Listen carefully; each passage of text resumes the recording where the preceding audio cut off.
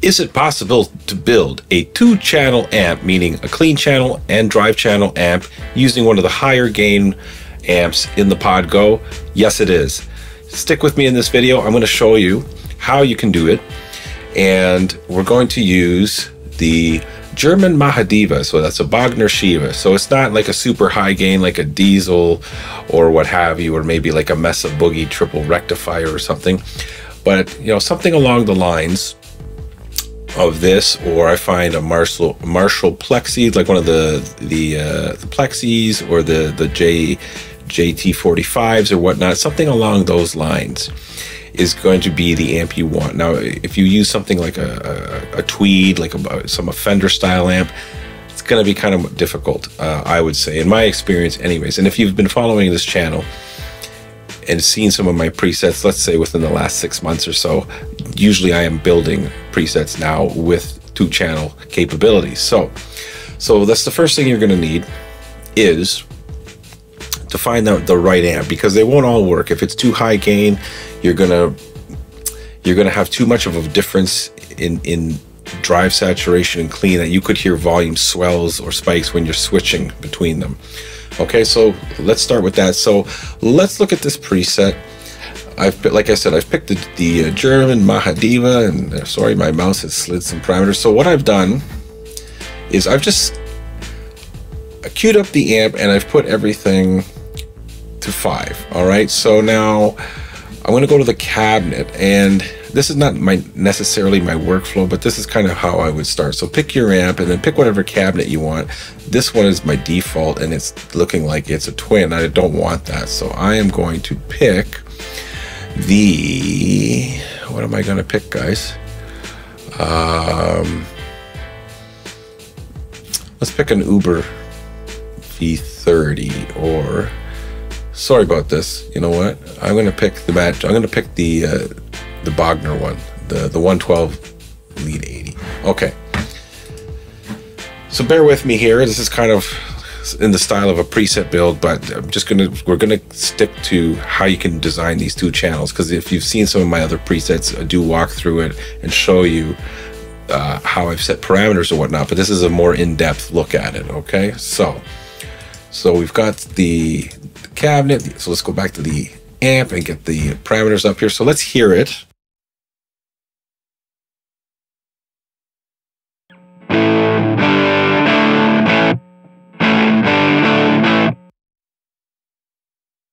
Okay, so there's hum, and that's, you know, I'm using a single coil guitar. There could be some hum with a humbucker. So first thing I'm going to do is go over to the left here to the input, and I'm going to put the gate on. And I'm going to go back to the amp, and let's play it again.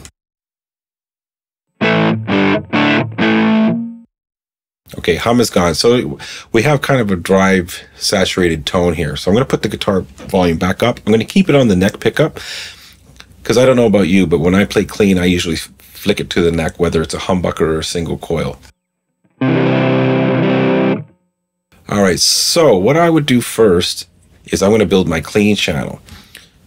So we are going to have some controller parameter assignments for sure to do the channel switching, and I'm going to focus really on 3 areas here: the drive, the channel volume, and the master, because those 3 work in tandem. And you can build, like, this is to build a simple channel, like a clean and drive channel. So first thing I would do, and maybe we'll touch on some of the EQ to make the tone sound better. I'm not even going to bother with the sag, hum, ripple, bias, and all that. These are things that you can tweak further on. This is just to show you how to get a clean channel and a drive channel.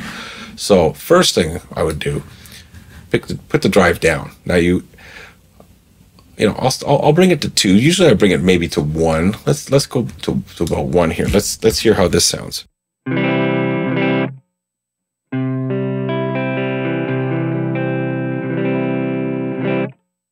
So it's cleaned up pretty good.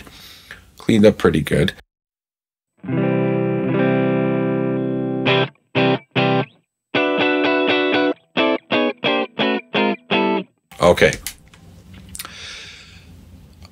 So I'm going to even take it down a little further. Now, you know, you can't really put it to 0 because then it'll be off.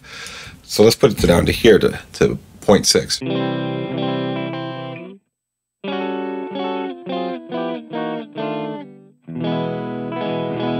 Okay, it's pretty clean, but I know the volume's dropping, but we're gonna work through all these things. So I'm gonna go back to the cabinet quickly because I want to see the mic. Okay, 409 dynamic is good. I'm gonna put it to the 57.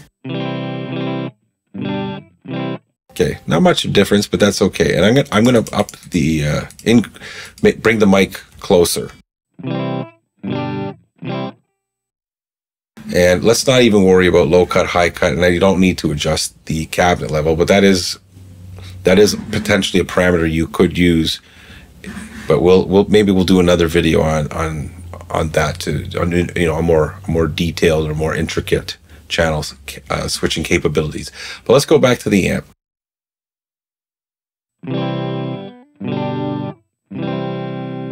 Okay.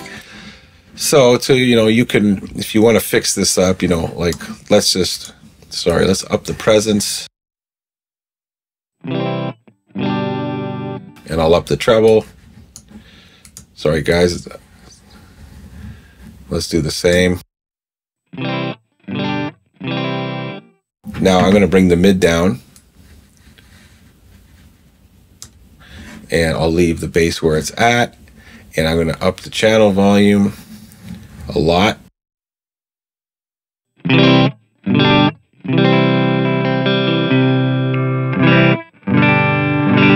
Okay, so I like that.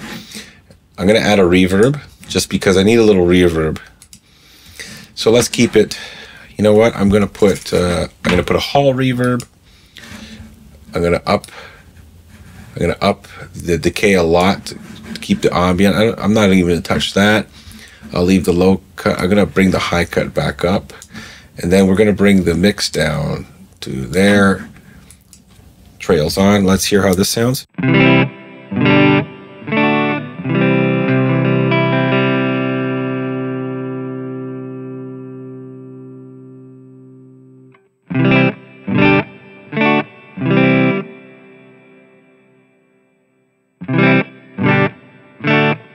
Alright, that's good enough for the reverb.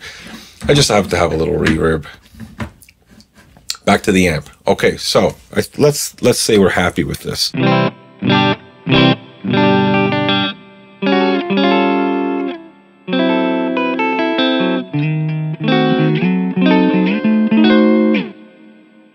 Good enough clean sound. Again, you could and you should, if I would further tweak this to get it really the way I want to sound. But this is a good starting point for a clean channel. Okay, so we've got our clean channel.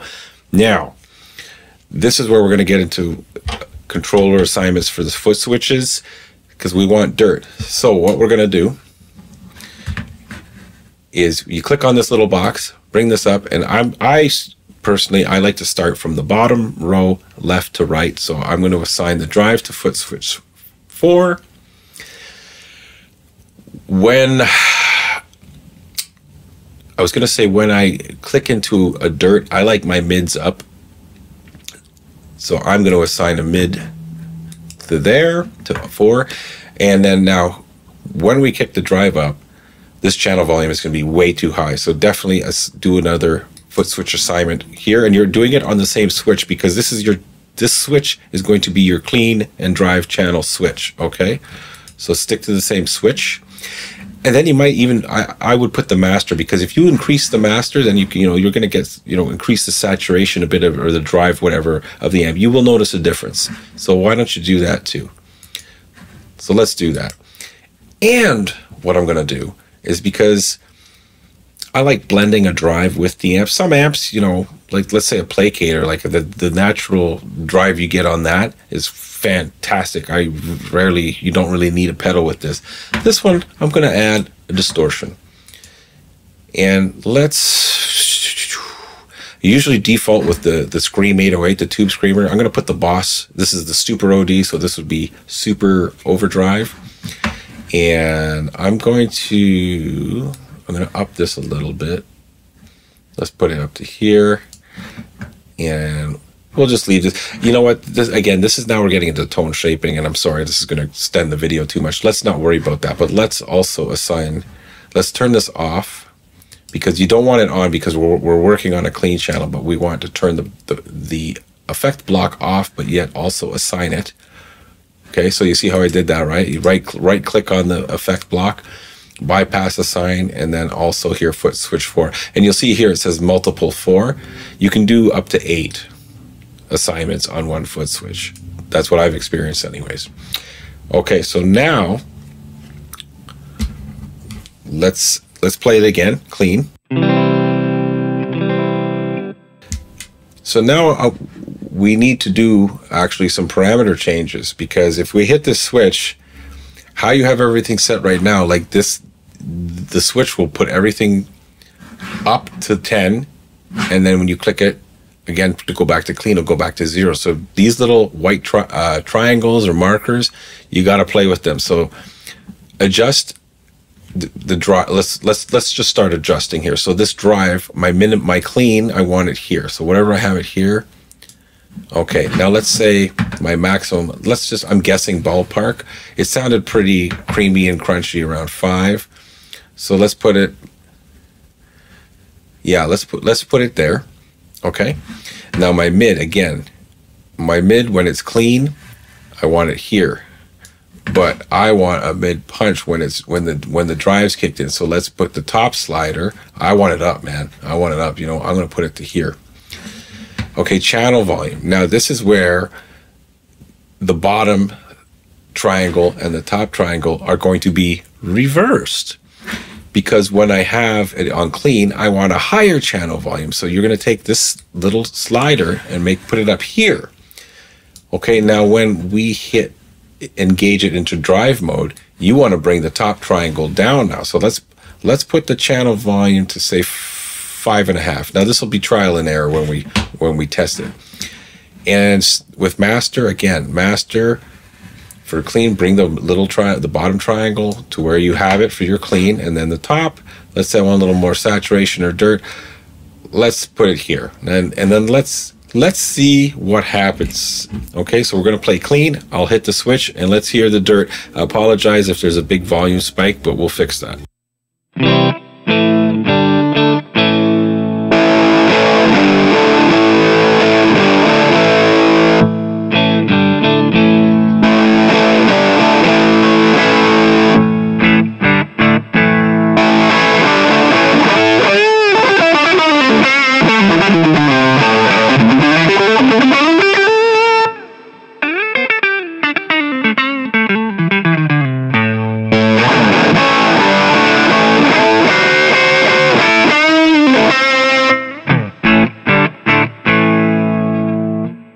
Okay, so we got 2 channels, and you know what? Just because I could end the video now because I've captured the point that I was trying to make.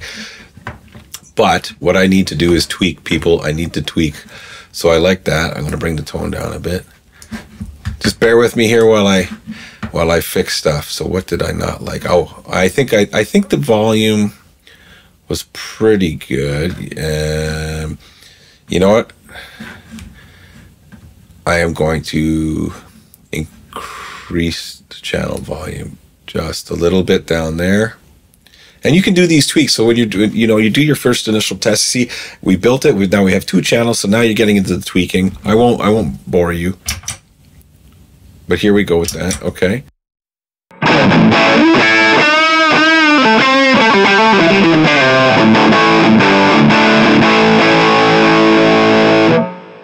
Now here's a trick you can do as well, which I like to do. So this will be the bonus content. We've already accomplished what we needed to do. That's how you do your you create 2 channels in a higher gain amp. But one thing I also like to do, I just want to add this in, is you can add a controller assignment as well to the mic. Now, when it's clean, we're on clean. I like having a 57, so we're going to do that. Okay. But then when so that's the 57 here is your bottom slider. So top slider, I want to bring it to a ribbon 160. Let's try that.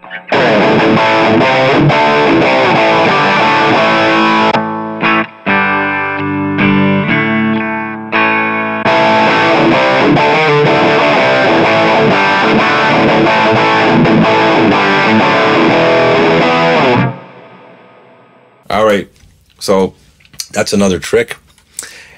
And I think it's a very powerful one, changing the mic, because that does affect your tone a lot. And I'm already, I would use this at a gig as is right now. That's how happy I am with the outcome of this. And I wasn't liking it a minute ago, but I just, I remembered that changing the mic, assigning that as one of your controller parameters, and for me, made a world of difference. I like the punch now that I get when it's in a drive. I like using those ribbon mics to, to tame some of that harshness, I guess. But when it's clean, I like it crystal clean, and that's where the 57 comes in. So anyways, thanks for sticking around this long.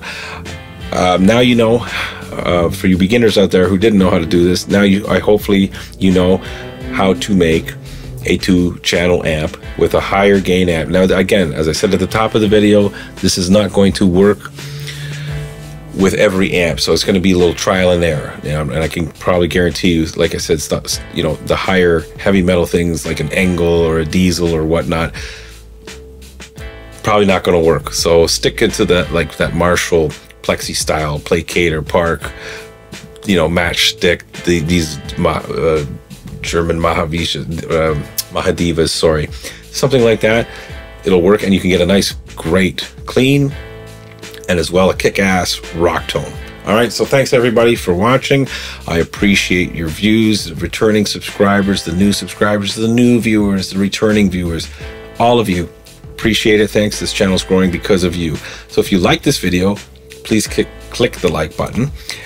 Hit the subscribe button if you're not a subscriber, and if you're a subscriber, feel free to ring that notification bell so you'll know when the next video comes out. So take care, and we'll see you in the next video.